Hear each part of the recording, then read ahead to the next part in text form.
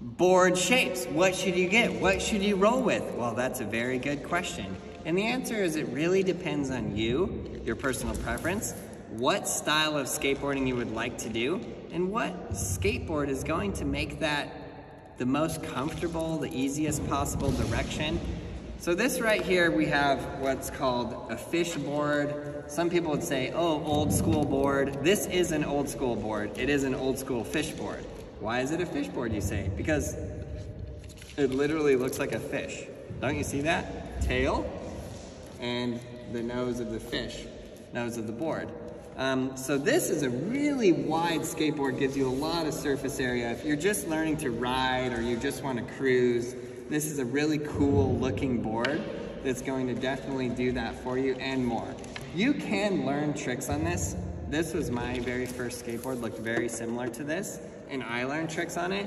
But this, what you would call like this standard popsicle shaped skateboard, maybe not as like wild and crazy and cool, but this is probably your best option for just learning how to do the basic skateboard tricks.